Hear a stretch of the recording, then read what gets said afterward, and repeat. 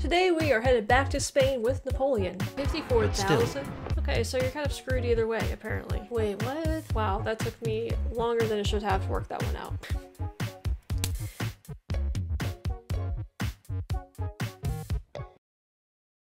Hello everybody, Roger says hey. So a few Napoleon videos back, we were in Spain, the British came and tried to help out, and that didn't go so well. But we're going back there, we're gonna see what's been going on since Napoleon left. There are actually a few battles in Spain that we didn't really do, and I might have to go back and do those later, but hopefully this video will kind of catch us up on what's going on, or at least catch me up on what's going on, because I know a lot of you already know. And you also know that it's time for comment time. This is one of my favorite parts of the video, where we go back to the previous video and I get to see what you had to say about some of my questions and stuff. Now, if you just want to go straight to the reaction and skip all of this, click the reaction chapter down there. You can go watch it right now, but for the rest of us, we're going to have a discussion about Napoleon.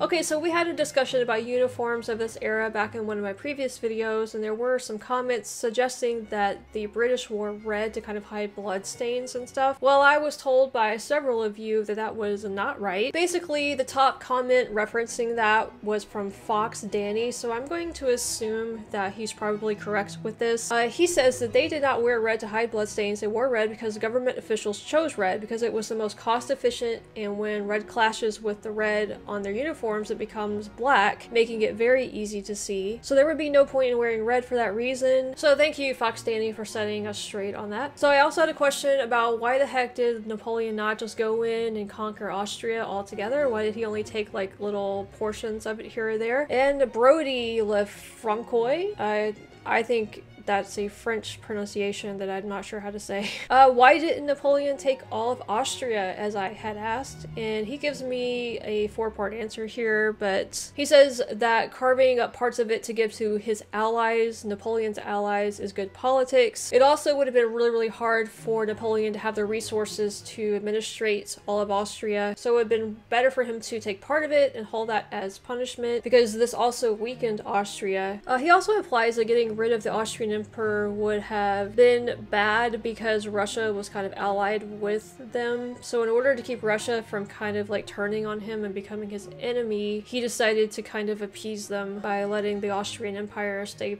in place. And then he says, 9 hour later edit. I really appreciate you coming back and adding this last point 9 hours later. He says, by Austria capitulating again and recognizing a binding treaty between them and France, this further legitimizes Napoleon's claim as leader of the French Empire. So all very good points, all of them do make sense. I'm getting like little flashes of Machiavelli's The Prince. I had to read that for one of my classes in college, and it was one of my favorite books. I remember reading it. The strategy in that was just absolutely brilliant. I have a feeling that Napoleon is implementing some of those strategies by the descriptions of these points right here, but it's been a very long time since I've read it, and I don't really remember everything in it. I'm just getting those vibes, like Machiavellian vibes from Napoleon. And I think Machiavelli came before Napoleon, right? Because I think Machiavelli was in the 1600s, if I remember correctly. So did Napoleon read Machiavelli or study him or anything like that? Renzo with a 0 says the standards are each regiment's colors or flags. Okay, they mentioned standards being captured along with the eagles in the last video, and I wasn't sure what a standard was. I think I've heard that before, that the standards are flags, so that sounds vaguely familiar to me, but I just couldn't place it in the last video. A. Edward says Napoleon's horse was named Marengo, and yes, there were some stories about him, like Phallus? I don't know. With Alexander the Great. How do you say his horse's name? Alexander the Great's Book of Phallus. John South says, you will find Bernadette's later career fascinating, especially when he became a leading anti-Napoleon figure. Okay, so we're gonna have one of Napoleon's marshals apparently turn on him at some point in the future. That's gonna be interesting to learn about. Skittofer. My ancestor was captain in the 33rd Line Infantry Regiment Division Friant. I'm I apologize, I'm mispronouncing this stuff, I'm sure. Third Corps of Marshal Deveau. He died for France at this battle. Interesting. Yeah, I always find it really, really cool when you can see what your ancestors were doing back in history and know that they were part of certain battles or different historical events. David Ty says, I've seen the skeleton of Marengo, Napoleon's horse, at the British Army Museum in London. That's actually really cool that they have that. If I make it over to the UK, I will have to make a point to go and see that at the British Army Museum. Ferret Yerdurin says, Chandler writes that Bernadette abandoned the village because he thought his position was vulnerable and wanted to close up with Eugene on his right and Messina on his left and thus shorten his line. Okay, so basically he just made a really bad strategic decision at that point. He goes on to say it's important to note that Bernadette and Napoleon didn't like each other, perhaps in part because he had married Napoleon's ex-fiancée. Yeah. No marshal would have dared to make such a consequential move without consulting the emperor first. Okay, so he was in some hot water with Napoleon. Yeah, so it sounds like things started to go south with Bernadette and Napoleon right here at this point in history. I'm guessing it just kind of got worse and worse until Bernadette decided, you know what, I'm gonna be an anti-Napoleon leader. Daniela Stewart says Napoleon called his 12-pound filed cannon, the biggest at the time, his beautiful daughters. I know somebody else mentioned up here also, Matthew Meek mentioned that Napoleon was an artilleryman, so Napoleon liked his cannons, apparently, enough to call them his daughters. Well, there you go. And also, Daniela, thanks for watching. It's nice to see some women on here enjoying this as well. I know military history isn't typically a female topic of interest, but there are a few of us that enjoy it. Visco says, I just can't wait for your reaction to the Russian campaign. I don't know whether that's good or bad, if like it's a fun thing to learn about. I have heard some people mention the horses really kind of like have a bad time in Russia. We'll see what happens in Russia. I just hear it's not good. Omar Bradley says, fun fact, during this battle, the Austrians used airsoft rifles and rocket artillery, first time in massive scale. You guys are gonna have to explain to me exactly what both of those are. I have heard of airsoft. I think that's like a big game now that a lot of people go and play instead of paintball. They play like the airsoft. I'm not sure exactly how it works. What exactly, I guess they're just shooting air at each other, but they can register hits and stuff, so I'm not really sure how airsoft works. You're gonna have to explain that to me. I did not know that was a technology that existed like 200 years ago though. Also, rocket artillery, we're not talking about rockets in the sense of like we know them today, do we? Was this a different sort of rocket, or did that technology actually exist in the 1800s in some form? Alright, so we're gonna leave it there with the comments. Once again, thanks so much for leaving them. Obviously, I can't read all of them here on the video, but I do look through all of them. They always help me learn, and I think that they help everybody else who are watching these videos learn as well. I've seen some comments kind of thanking everybody for, you know, helping them learn, so it's much appreciated. Alright, so I guess we're going to head back to Spain now. I feel like we really brushed over it quite a bit the last time Napoleon was in Spain. He was having a really hard time kind of controlling the people there. The Brits tried to come in and help them out, and it did not go well for the Brits. They had to escape. So I'm looking forward to seeing kind of the state of things in Spain at this point. What is Napoleon up against? What has he got to do here? Was Spain able to kind of hold him off, or is Napoleon firmly in control of Spain, or is he still having a hard time? So let's go ahead and get into it.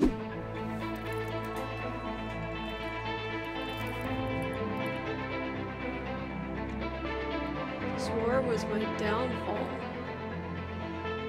In 1809, Napoleon Bonaparte, Emperor of the French, was at the height of his power. He had just won another crushing victory against Austria at Wagram and imposed a humiliating peace treaty. But the war he'd started in Spain and Portugal, with his ill-judged invasion the previous year, continued to rage. Napoleon had placed his own brother Joseph on the Spanish throne, uniting a proud country against him. His troops had dealt ruthlessly with popular uprisings, while routing a succession of Spanish armies. In February 1809, Marshal Lannes overcame the heroic defence of Zaragoza in a brutal siege that cost 54,000 Spanish lives and 10,000 French. But still, 54,000? the Spanish and Portuguese remained defiant. And 3 months after their escape from Coruña, the British were back. In April, Sir Arthur Wellesley landed in Lisbon to lead a small Anglo-Portuguese army. British redcoats would fight alongside Portuguese troops, who, with the help of British training, would soon prove themselves highly effective. 3 weeks after arriving in Portugal, Wellesley moved against Marshal Soult's 2nd Corps, which had recently taken Porto. Soult and his troops, preoccupied with plundering the region, had no warning of the British advance, and were soon in headlong retreat, back through the mountains into Spain.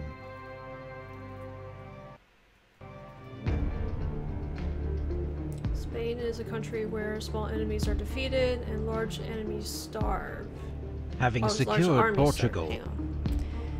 Spain is a country where small army... Why did I read that enemies? Small armies are defeated and large armies starve. Okay, so you're kind of screwed either way, apparently.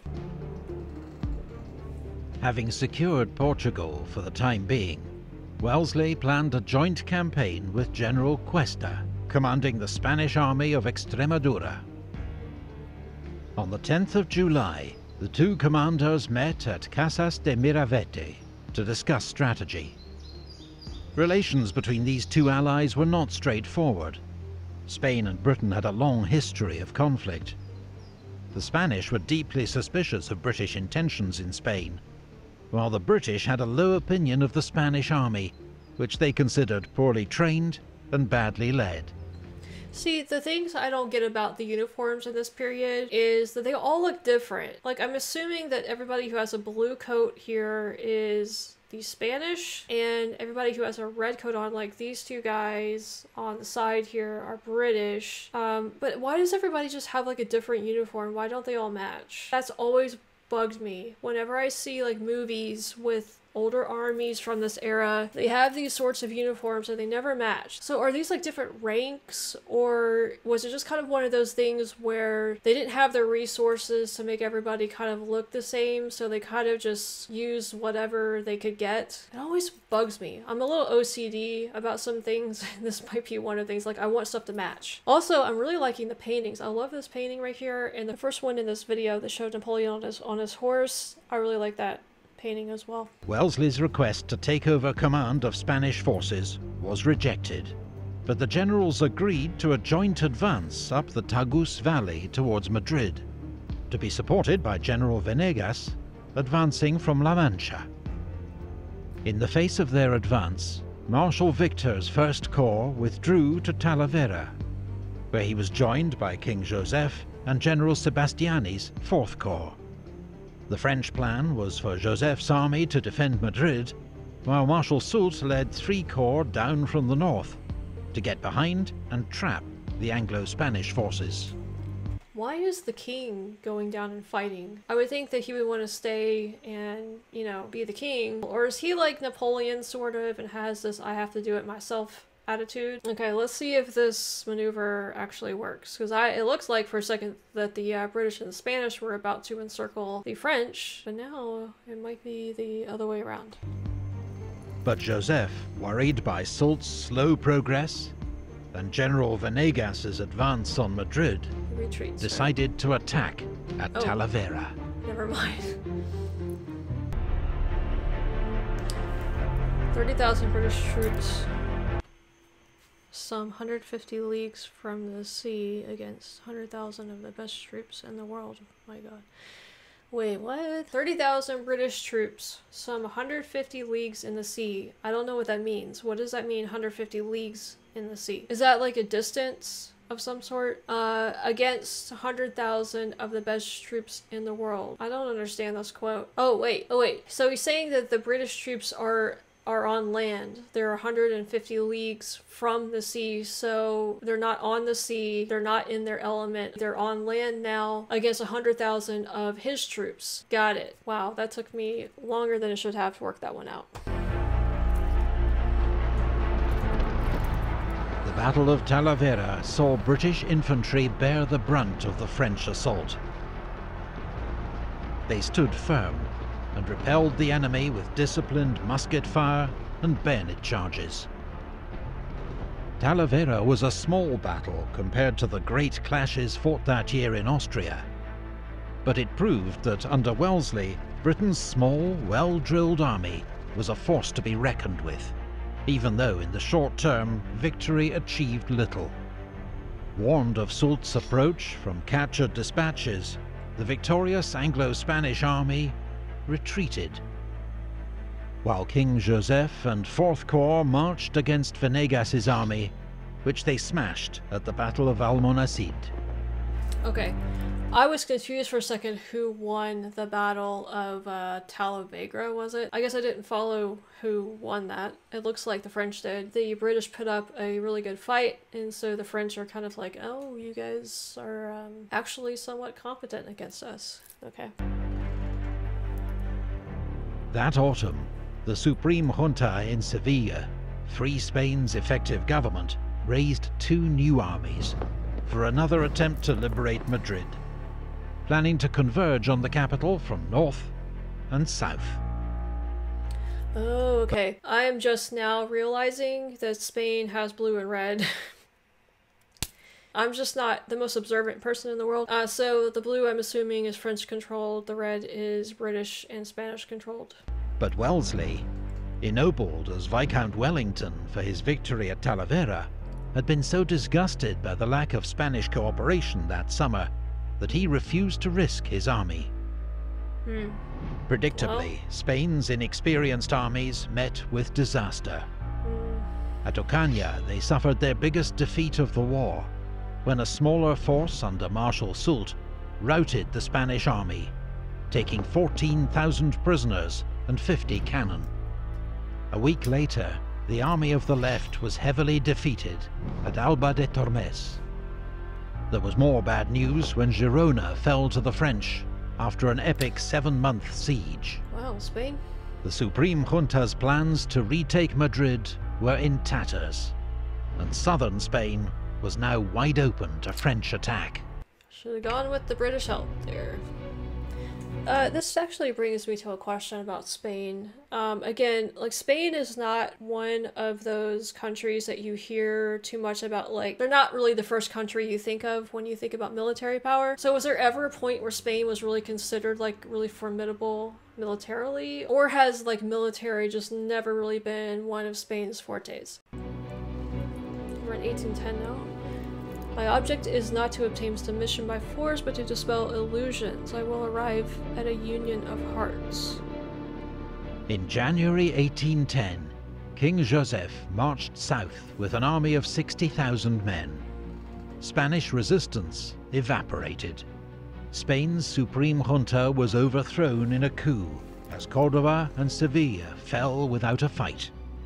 Joseph, who still hoped to win over the Spanish with his progressive reforms, was welcomed by many as a saviour from anarchy. Only Cadiz held out, its defences reinforced by a British naval squadron, and was besieged by Victor's First Corps. Meanwhile, Napoleon sent Marshal Massena to Spain with 65,000 reinforcements. He was reckoned one of Napoleon's best marshals, and had just been made Prince of Essling for his heroics in the recent war against Austria. Massena was to lead a third French invasion of Portugal, take Lisbon and chase the British back into the sea. He laid siege to Ciudad Rodrigo, a fortified city controlling one of the main routes into Portugal, which surrendered after 2 weeks' bombardment. Wellington, with only 33,000 men, to face Massena's 50,000, retreated. Massena crossed the Portuguese frontier and besieged Almeida.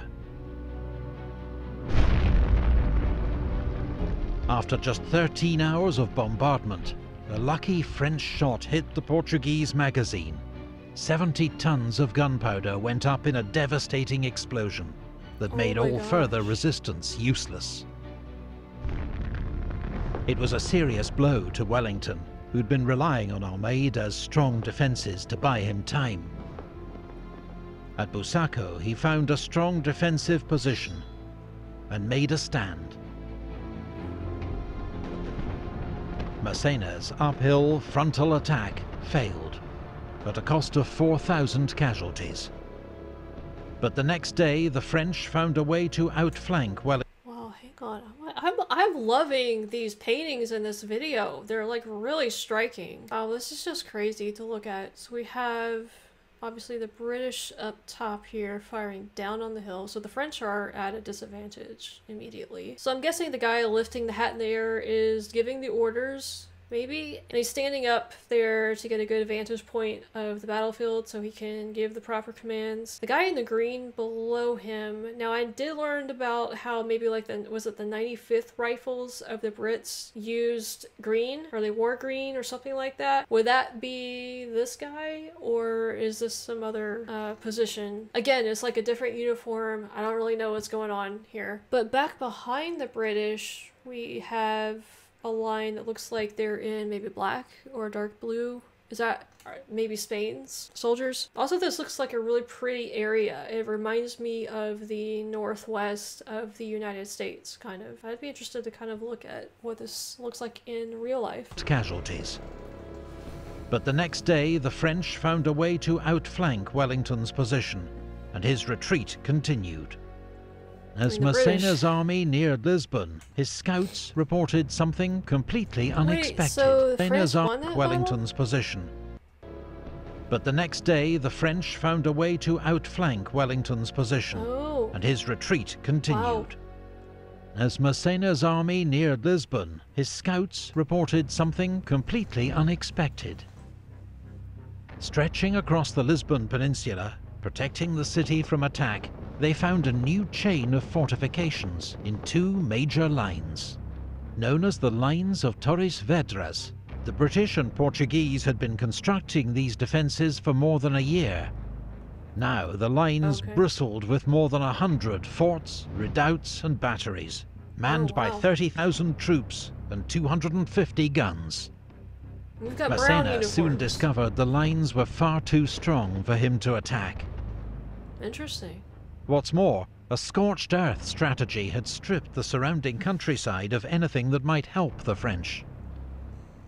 While Portuguese partisans attacked French supply columns as they struggled through the mountains to reach Massena's army. Massena faced a grim predicament. Starved of supplies, too weak to attack, unwilling to retreat. Oh, no.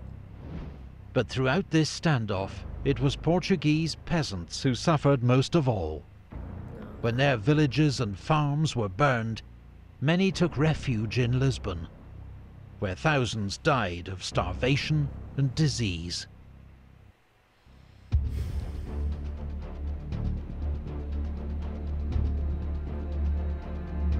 So, Prince of Essling, you are no longer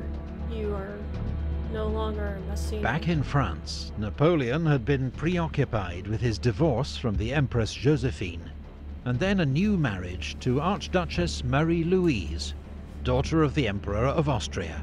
She was now expecting their first child. Nevertheless, from Paris, Napoleon sent frequent orders to his marshals in Spain and Portugal, urging them to take more aggressive action. But when these orders arrived weeks later, they were usually out of date and showed little understanding of the problems his marshals faced. He now ordered Soult, based in Andalusia, to go on the offensive to draw enemy forces away from Lisbon, so Massena could take the city. Soult laid siege to Badajoz, a fortified city that controlled the southern route into Portugal. When 12,000 men of the army of Extremadura marched to its relief, they were routed by Soult, after which the city tamely surrendered, giving up 8,000 prisoners and vast quantities of stores. I mean, Spain, it was another heavy blow to Spain's armed forces. But remarkably, despite such disasters... And we have 3 different uniforms here. So I'm just kind of getting the sense that they're just grabbing whatever uniform they can at this point. Sorry I'm being obsessive about the uniforms. It's a dumb thing to really kind of get fixated on. And their many blundering generals. It was another heavy blow to Spain's armed forces.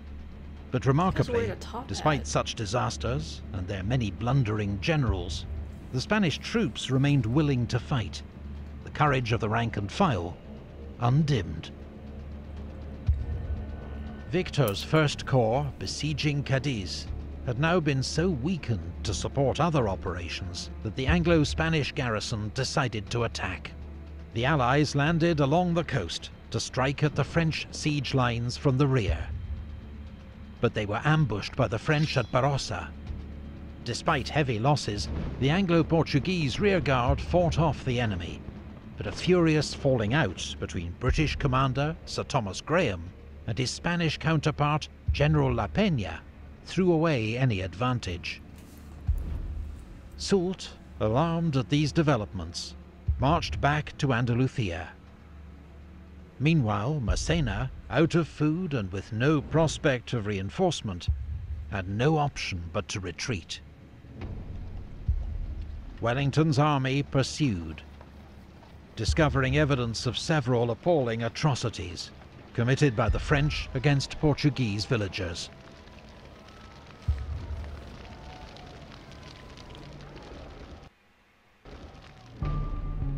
There were running battles with the French rearguard, brilliantly commanded by Marshal Ney, until he was sacked by Massena for criticising his leadership. Having chased the French out of Portugal, Wellington besieged Almeida. Massena's army, now rested and reinforced, marched to its aid. The two armies clashed again at Fuentes de Oñoro. In 2 days of heavy fighting, Massena failed to break through Wellington's position to relieve Almeida. The fortress fell the next week, but to Wellington's fury, British bungling allowed most of the French garrison to escape. Massena had lost 25,000 men in Portugal. Now he'd lost Almeida too, and a string of bad decisions, not least to bring his mistress with him on campaign, had cost him the respect of his officers.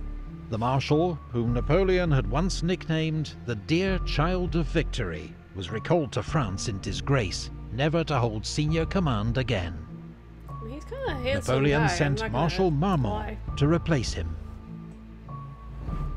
Meanwhile, Marshal Beresford, the British commander of Portugal's army, was sent to retake Badajoz with 20,000 British and Portuguese troops. When Soult approached with a relief force, Beresford marched to meet him at Albuera. It was one of the bloodiest battles of the war, around 6,000 casualties on each side, with more than a third of the British infantry killed, wounded or captured. Marshal Soult declared, "There is no beating these troops, in spite of their generals. I always thought they were bad soldiers. Now I'm sure of it. I had turned their right, pierced their center, and everywhere victory was mine. But they didn't know how to run." Alright, I'm gonna have to go back and listen to that again. The accent threw me off. I was not expecting that. Is this the same guy talking? He's just like doing an accent now. Alright. Soult declared, "There is no beating these troops, in spite of their generals. I always thought they were bad soldiers. Now I'm sure of it.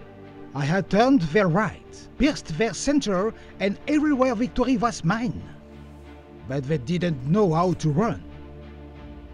Soult had been checked, but he was determined to save Badajoz. The newly arrived Marshal Marmont marched to his aid, and they advanced again. This combined army forced the British to abandon the siege. But when Wellington withdrew to a strong defensive position across the Portuguese border, Soult and Marmont did not pursue. French commanders in Spain had learned grudging respect for Wellington and for the steadiness of his troops. For now, the war in Spain had entered stalemate. Once again, apparently.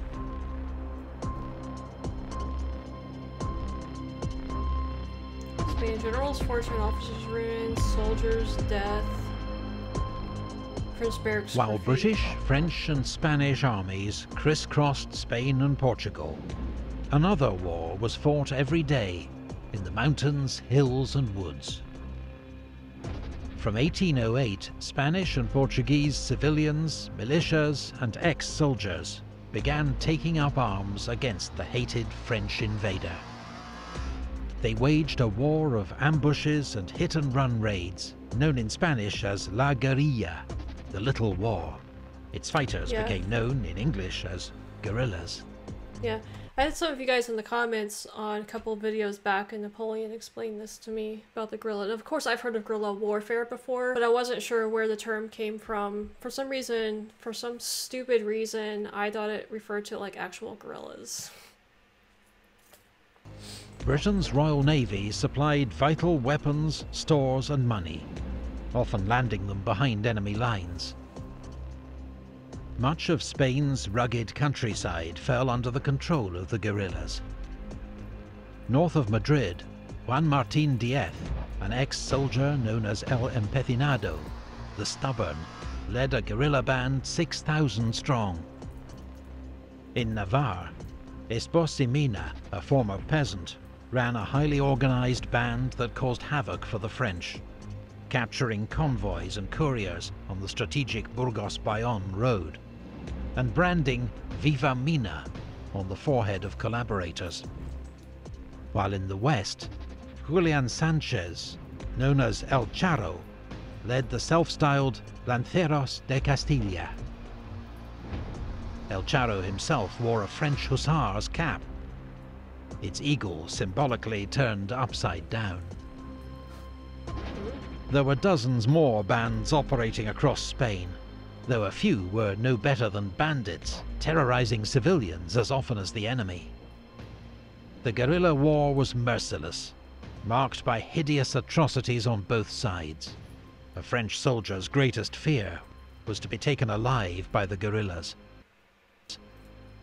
who often tortured their prisoners before killing them. Tens of thousands of French troops were tied down by this people's war, guarding outposts or patrolling the countryside. The roads were so dangerous for French messengers that they required cavalry escorts of 200 men or more. Many still didn't get through, their valuable dispatches forwarded to Wellington, for whom they became an invaluable source of intelligence. The war in Spain would ultimately cost the lives of 240,000 French soldiers. As was typical in wars of this era, most died from disease, but more died fighting guerrillas than in battle against the British and Spanish armies. However, it was the twin threat, a well-led regular army under Wellington and a popular insurgency, that left the French facing an impossible strategic dilemma. If their armies remained dispersed to fight the guerrillas, Wellington could attack. But if they concentrated to defeat Wellington in battle, huge swathes of the country would quickly fall to the guerrillas. This was Napoleon's Vietnam, or his bleeding ulcer, as he called it. A war that cost his empire an average of 100 casualties every day, with little prospect of victory. And in 1812, as Napoleon launched his gigantic invasion of Russia, Wellington and the guerrillas launched their own offensive that would turn the war in Spain on its head. Alright, well there we are. This is our second video in Spain with Napoleon. So it looks like it ended about like the first video did, although it looks like France is quickly losing control of Spain at this point. And from the inferences in the last part of that video, I'm assuming that Napoleon is eventually going to get kicked out of Spain, because it looks like it's an unwinnable situation. And I hear bad things happen in Russia. I do know that he tried or did take Moscow but wasn't able to take Russia. I think things are really starting to go bad for him here. We're starting to see more and more resistance against him. It's getting harder and harder for him to win battles. Now ultimately I know that Napoleon is defeated and he gets exiled, I believe, to an island out in the middle of the Atlantic Ocean. I also thought it was interesting, I just had this thought go in my head when he was talking about the guerrilla fighting of the Spanish populace, basically. It just had me, being an American, think of, this is, I think, why Americans, or a lot of Americans, are so adamant about the Second Amendment and letting citizens be armed. You know, armed citizens and armed militia have a kind of a rich history here in the United States, and so that's why the Second Amendment is like such a big deal here. And so like watching this and watching the Spanish guerrillas and what they did against these standing armies, and the fact that they killed more people than the actual standing armies, it just kind of made me think about that parallel that we have here in the United States, sort of. So another good video in this series. Roger and I are definitely enjoying this, right, Roger? Also, if you enjoyed this video, make sure that you like and subscribe. I've also got all of my social media stuff posted in the pinned comment below and in the description if you're interested in any of that. So stay tuned for more Napoleon. We're going to definitely finish this series out on Epic History TV. We're going to do Napoleon's marshals and maybe go back and do some of the battles that we did not get to. I also would like to kind of see more about the naval part of this war as well, even though I hear it's not quite as big. So anyway, that's it. Roger and I will see you next time.